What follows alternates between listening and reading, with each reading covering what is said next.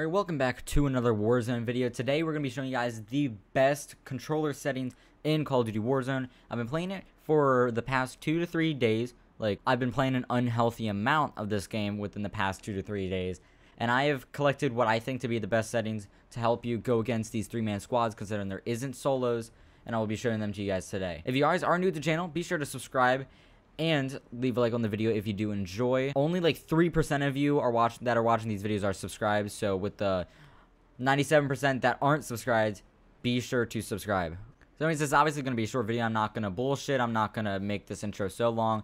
You're going to hit the start button, and obviously we are in our settings. Now, one thing worth mentioning is that I do play claw, so I hold my controller like this. Instead of normally like this, I would pull my pointer finger down and kind of like curl it, and this is just how I play.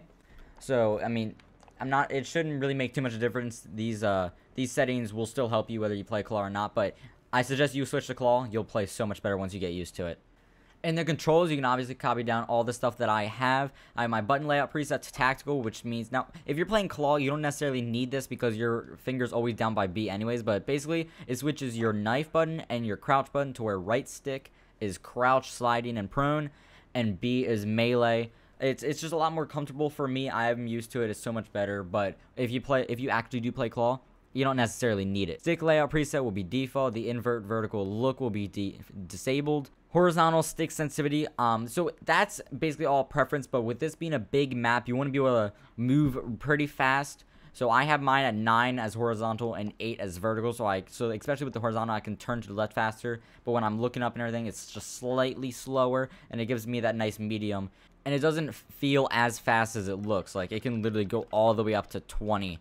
So I mean, I feel like 9 and 8 is a nice middle ground than some people that have like 12 and 11. And then ADS you want just slightly lower. So with the ADS sensitivity multiplier low zoom, that's for like normal aim down sights, so like iron sights and like the small like red dot sights, like the smaller scopes.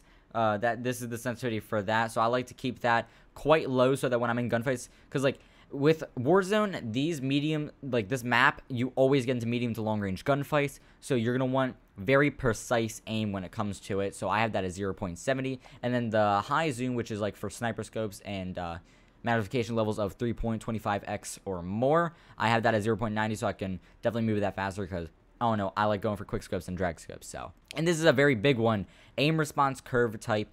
This technically you could go for standard if you want to stay used to the old Call of Duties, because standard is what the old Call of Duties used to use. But obviously we have the linear and dynamic option now. And me personally, I like linear because everything is directly to aim rate. It's completely like the most direct that you can get it, if that's the correct word. And then you have controller vibration. This is honestly just preference.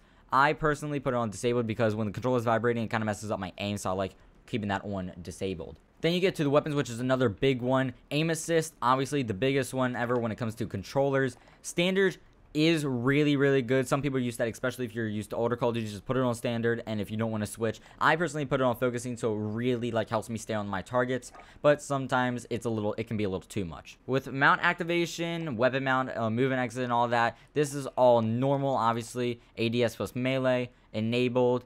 Hold down to ADS. You don't want to tap your left trigger to ADS. Equipment, I like to hold it, but that's just preference.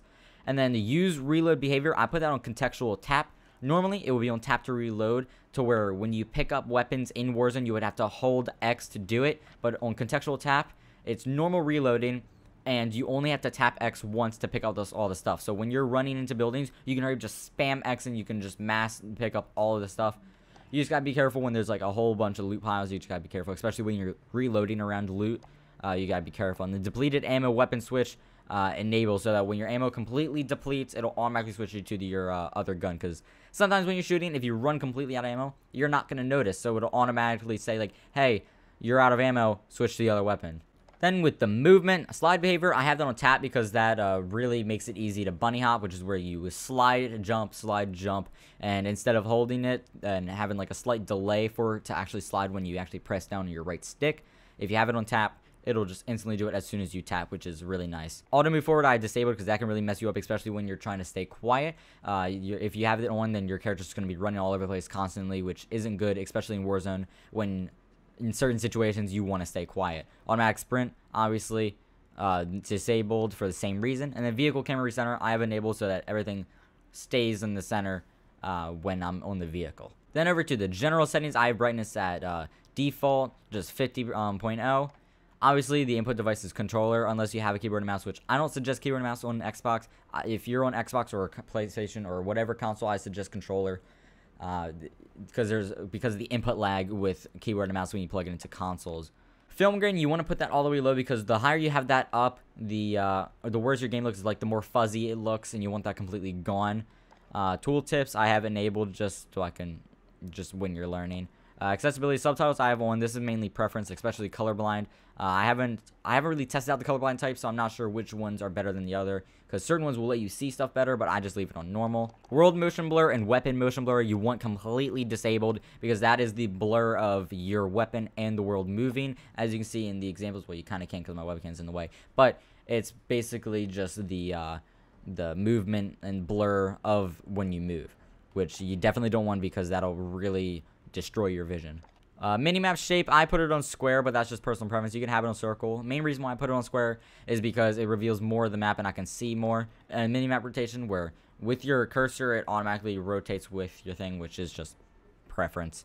All the other stuff you can just put to whatever you want, and all of that, that's just all preference. Then we go over to audio.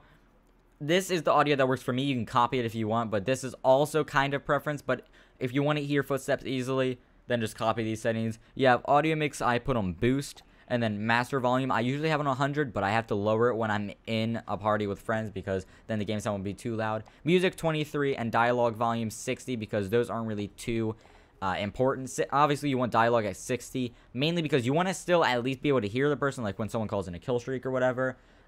You want to at least be able to hear it, but it's not too important. And then effects you want at 79, which is just in-game effects like gunshots, footsteps, all that stuff.